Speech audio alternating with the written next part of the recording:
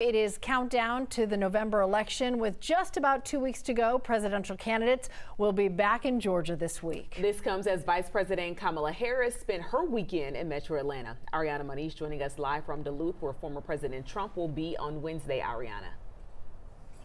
Yes, that's right. Good morning, Aisha. Both candidates, they are pushing hard for votes in battleground states, especially here in Georgia, with Vice President Kamala Harris spending the last couple of days here in the state attempting to appeal to early voters, and former President Donald Trump preparing for another campaign stop here in the coming days. Vice President Harris, she spent both Saturday and Sunday here in the metro.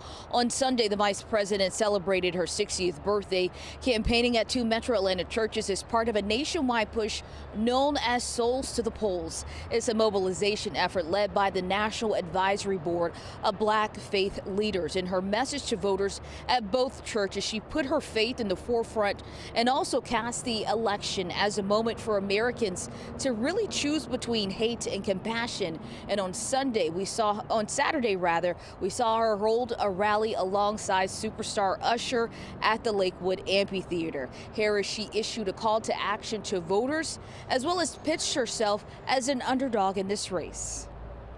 And we are the underdog, and we are running as the underdog. But make no mistake, we will win. Donald Trump, who is focused on the past, and ours that is focused on the future.